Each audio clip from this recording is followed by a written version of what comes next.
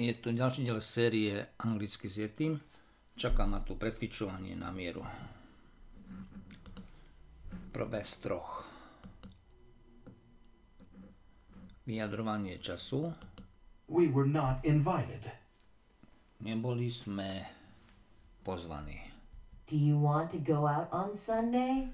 Chceš ísť von v nedeľu? Do you want to go out on Sunday? I work in the garden every Thursday. Každý štvrtok pracujem v záhrade. I work in the garden every Tuesday. Is this park crowded every Saturday? Je tento park zaplnený, preplnený každú sobotu?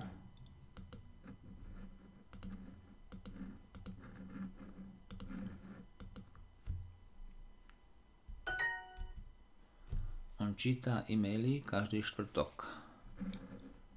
He reads emails every Thursday. Zavolaj mi budúcu stredu. Call me next Wednesday. Nora and Linda go to the sauna on Wednesday. Nora and Linda go to sauna. A kedy tam idú? Nora and Linda go to the sauna on Wednesday. On Wednesday. Nora a Linda idú v stredu do sauny.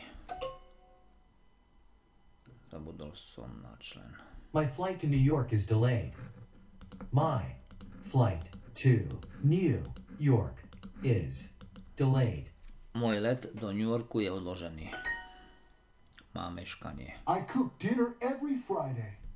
Každý piatok varím večeru.